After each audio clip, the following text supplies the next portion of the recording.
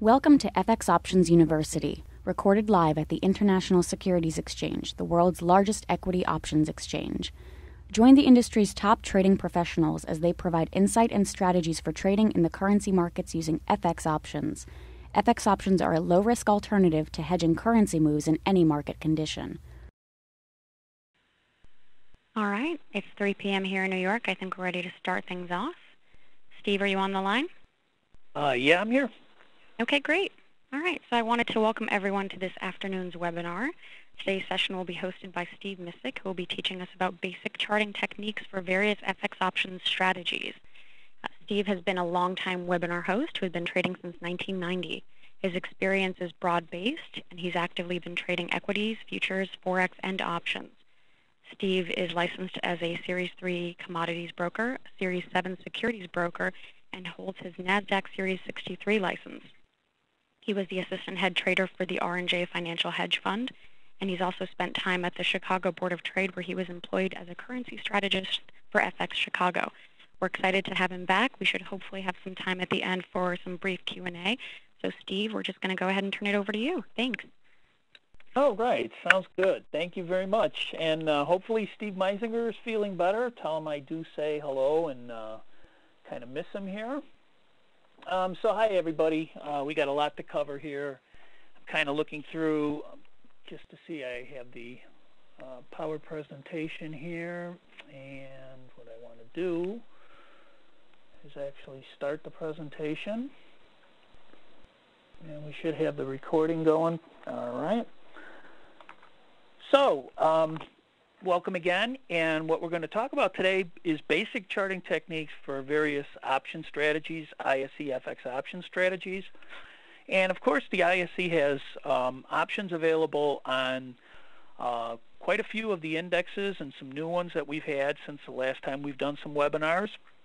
We have the Australian dollar both in the spot market and the index.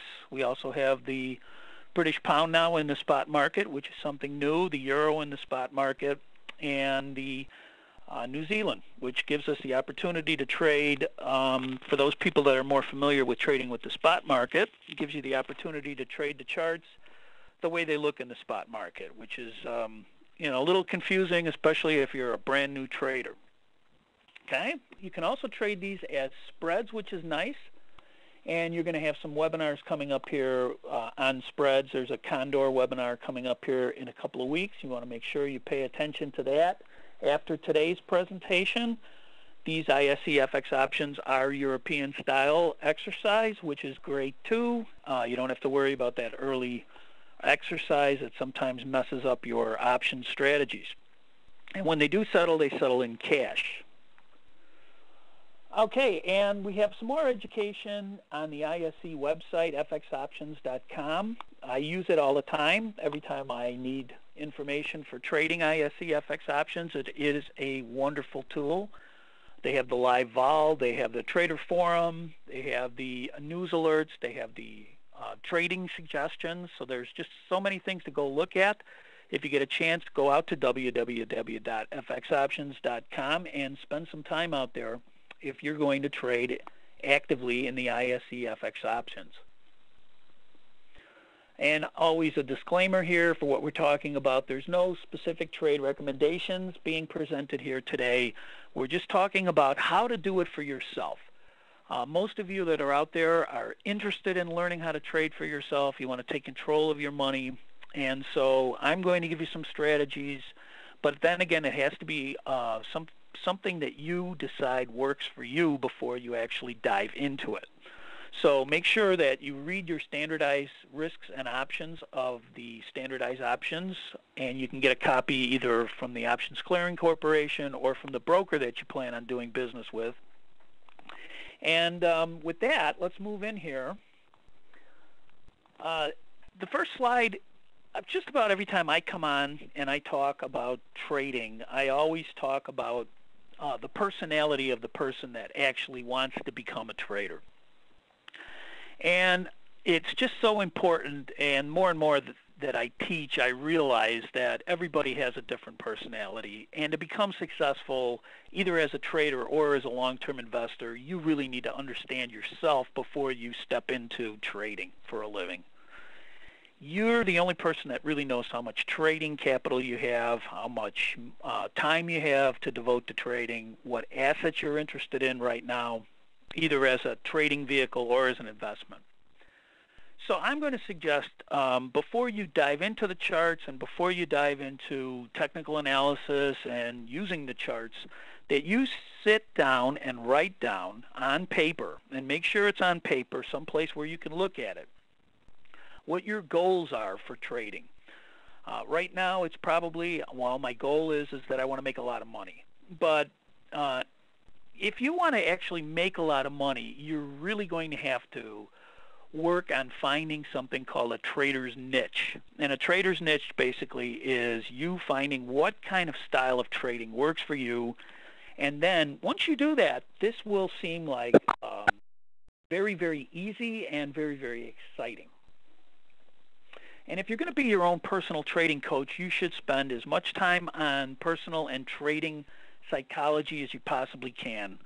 And as I said, most people want to jump right into the charts and just begin trading, or they hear an idea on TV and they think, oh, this is great, I'm going to just jump in. But it's not that, it doesn't work that way.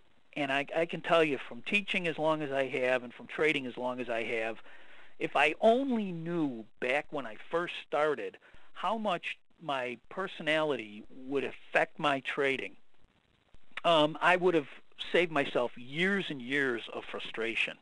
Okay? It is a process, and if it's going to be a process, I would suggest on the internet, whatever way, shape, or form you can do it, you should seek help. And when I say seek help, on our website, tradingacademy.com, we have lessons from the pros, we have specialty articles just on the trading psychology business. And there are plenty of professional psychologists who are also traders on the internet. Trading psychology, if you Google it, you'll bring up some great names that are big-time traders and psychiatrists in the business. Dr. Elders, Van Tharp, there's quite a few of them. So I would do this. I would spend some time writing down my goals, thinking of what I want to do and what kind of trader I want to become. And then I would spend some time working on my psychology. And that means taking trader profile tests, anything you can do to find out as much as you can about yourself.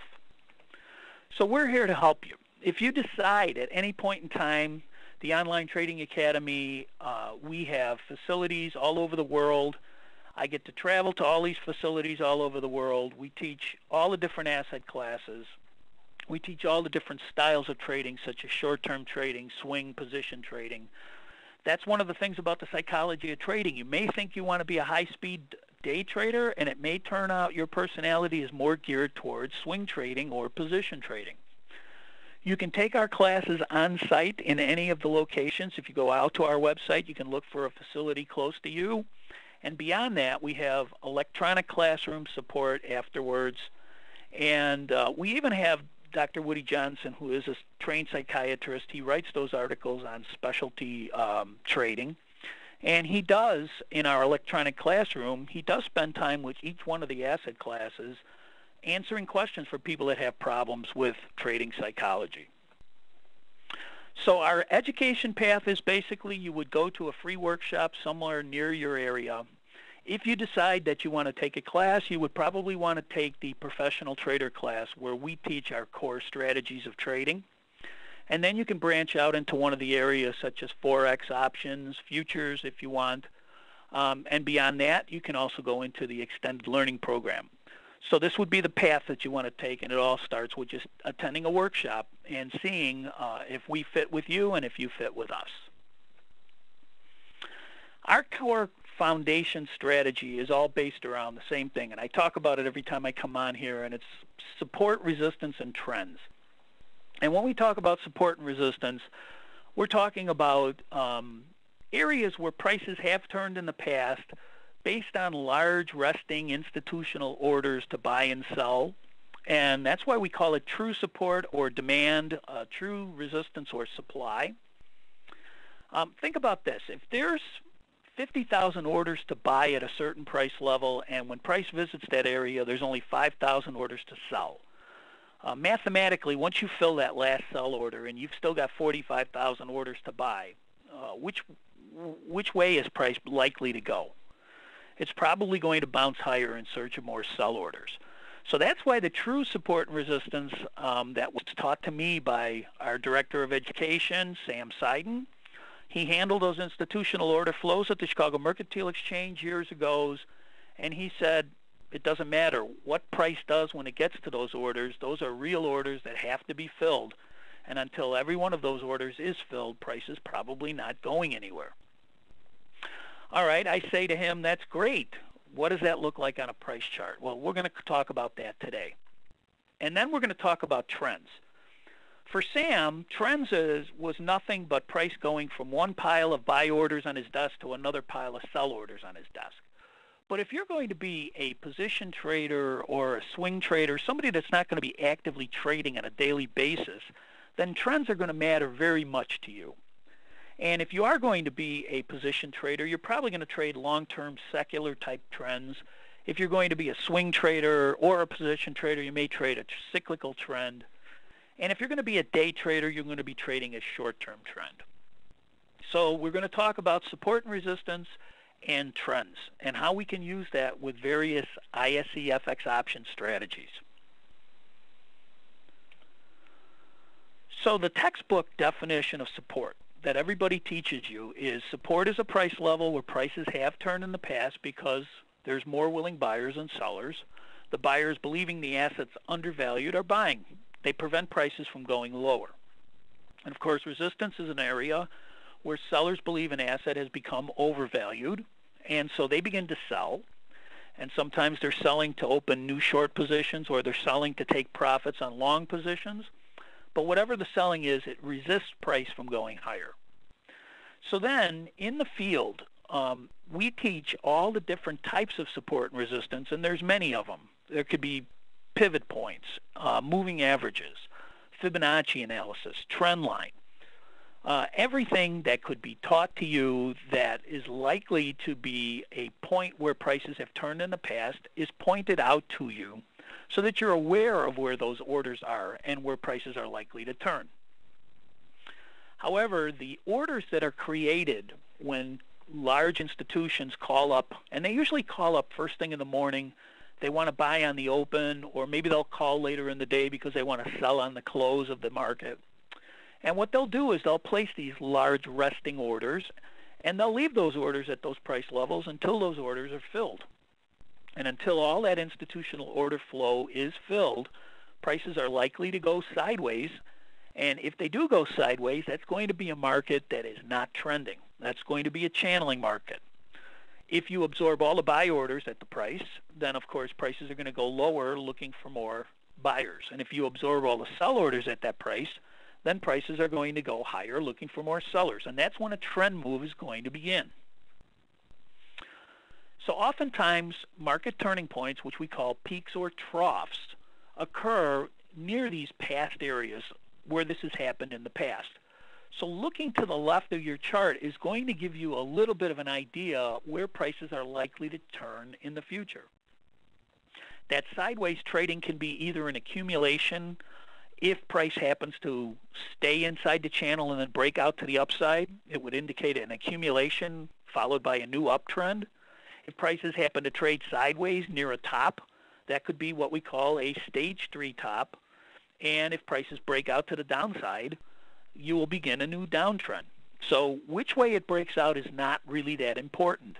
Once you know which way it breaks out, once you let the market tell you which way the market wants to go, then you can have rules for how to buy and sell that market. I'm showing in this chart here, which is a picture of the Euro futures contract, and this is from January 9th of this year. Now, I do webinars here, and I also do a radio show for Online Trading Academy called Power Trading Radio, and I'm a guest. And every so often I'll go on the show, and we'll have an opportunity to talk about a upcoming trading idea. Well, this was the euro pulling back into an area where prices had rallied significantly back in August of last year. And so the first time back to that area, prices pulling into the area, I'm talking about this being a buying opportunity. Of course, the news is going to be telling you that it's probably not a great buying opportunity. It's probably going to be resistance. And they're probably saying at this point in time that prices aren't going to go higher. And the reason they're saying the prices aren't going to go higher is because the news at the time is always going to be bad. They're talking about how the euro is going to go away at this time. And most of the time, the people that are talking about that are usually people that are already short the euro, and they're wanting you to be selling. But if you're going to be selling into the origin of that large rally, and the large rally that I'm talking about is this rally right here, this big rally that starts back here. If you're going to be selling into that rally, you're going to be selling after a drop in price, and you're going to be selling right into an area where the chart is telling you demand exceeds supply based on that large rally. And then, of course, at the end of the week, the news changes to this. To sum it up in the FX market, the spotlight must surely focus on the dramatic rally in the euro dollar that swept us off the 128.75 lows on Monday, and now, less than 5 days later, delivers us to a fresh 2011 high above 134.50. And at this point, they're not sure why it happened. They're saying it could simply be a short squeeze of immense proportions, or it could be symptomatic of a deeper change in sentiment for long downtrodden euro. Well, when they say that, folks, that's pretty much telling you that the trend is likely to be changing at that point. And obviously that great big candle that you saw is a reversal candle. But now, psychologically, let's think this through, depending on what kind of trader you are. You may be a trader who believes the euro is going to go away, and you may be holding that short position as a result because you like to trade what we call the longer-term trends or the secular trends. If you really believe the news now that the dollar is going to go much lower because of all the quantitative easing that the Fed is doing, then you're going to have a very, very hard time going long the U.S. dollar. This is a bias, and if you have a bias and you're a trader or an investor, it can be your worst enemy. And the reason is because no trend lasts forever. And if you're trading leveraged instruments such as the Forex market, the options that you're going to buy or sell, or if you're trading a market like the silver market or the gold market, your bias can force you to destroy your trading capital very, very quickly.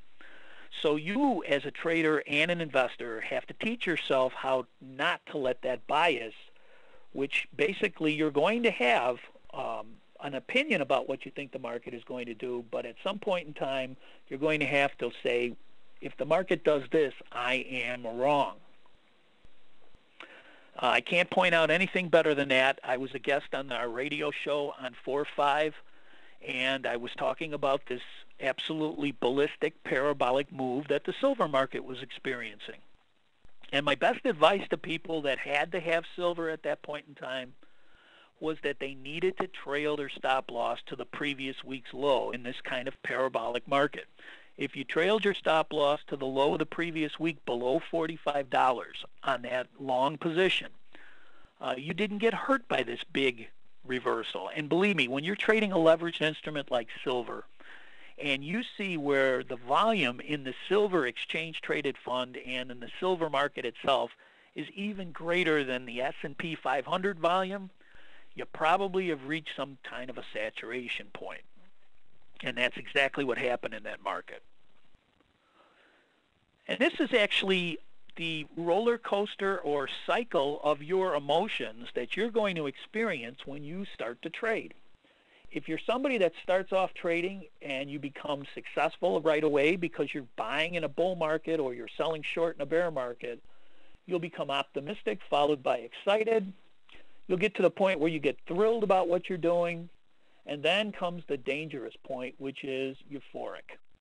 And when you get to euphoric, folks, and you're talking to somebody that went through all of these emotions in the 2000 bubble, so I can tell you firsthand that in the 2000 stock market bubble, I was a genius, all right? Unfortunately, when the market turned, I took a ride on the, let's call it the elevator to the basement. I did get off before I reached the bottom here. Just about the time I got scared I was going to give back all my profits, I followed my first trading rule, which was to sell and at least keep half the money I made in the 2000 bull market. And of course, if you happen to sell at some point in time and you don't go through the rest of those emotions, you're probably going to continue to be in the game. But if you get all the way down to the capitulation part and the despondency, and then the market turns like it did in 2009, you're going to be coming into that euphoria part here, possibly, and you've got to be careful that you don't buy a market top. And I'm pointing this out again because on 5/1, I took this screenshot of the ISE Euro, which is the dollar versus the euro, pulling into a daily support and a weekly support area at around 67.50. And I went on the radio show again, the Online Trading Academy radio show on 5/4, and I said, this is one of those situations where, yes, the dollar is going lower, but the last time we traded at 67.50 last year, demand definitely exceeded supply. Actually, it was 2 years ago. And I would rather be a buyer than a seller at that price level. And of course, we heard at the beginning of that week how the stocks were weak and how the euro was expected to test the highs and possibly go for 150. And here we are at the end of the week on 5/7 with another great big bullish reversal candle for the dollar versus the euro. And of course, now the news is, well, the euro tumbled the most against the dollar since January on a rate signal. And of course, the news can change that fast when you have a plunge in the commodities market, when you have fear, when you have something happening that doesn't make a lot of sense. All of a sudden, most of the currency traders are going to book their profits. And just as fast as that, you can go from a market that was in an extremely bearish downtrend into a very bullish reversal. And of course, if you know that the last time prices traded at 67.50, demand exceeded supply, which is what we teach our students, that chart pattern that you see over there to the left that I marked support, then you can have an idea where this turn is likely to happen. And if you are somebody that's a long-term dollar bear, at least you can use that information to take a profit. And if you're somebody that's looking for an entry, you can possibly go long at that point in time with a very, very small stop loss below that area of support. So this was the dollar index against the entire basket of currencies on 5/1, pulling into that support area on the monthly chart. And it's starting to rally again. And if you remember, we had this pullback in October of 2009, and it led to a very, very large rally at that point in time. And then we had another pullback in October of 2010 to the same area, and we had another large rally. And at the same time, this is the exchange-traded fund for the S&P 500, the spiders. And the spiders at the beginning of the week last week were rallying right into a large resistance area, the origin of a huge drop from way back in 2008. So we are experiencing a little bit of selling last week. Thank you for participating in this week's session. Please join us again next week.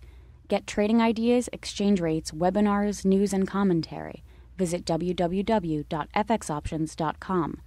ISE FX Options can be easily traded through all options-enabled brokerage accounts. These exchange-listed securities are cash-settled in U.S. dollars and have a European-style exercise.